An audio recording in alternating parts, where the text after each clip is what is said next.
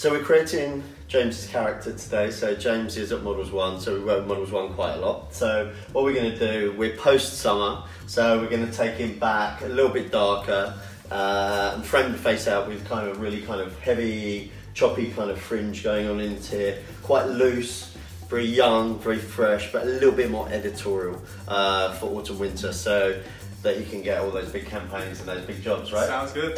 Okay, let's get started. So I'm just going to talk you through James's haircut and what we're going to do. So you're always using the structure of the face so that we absolutely make it always about him. So eyeline, cheekbone, jawline, so good and strong in all of these points. So what we're going to make sure is to keep things squarer so that we have that really good masculine shape, but also making sure that, you know, when I'm actually creating a design line, it actually works on this kind of arc that runs back from the top of the eye here, through into the eye socket, and then also working here. So it's almost, if you like, kind of three design lines that run on a slight angle and curvature running all the way into the back section.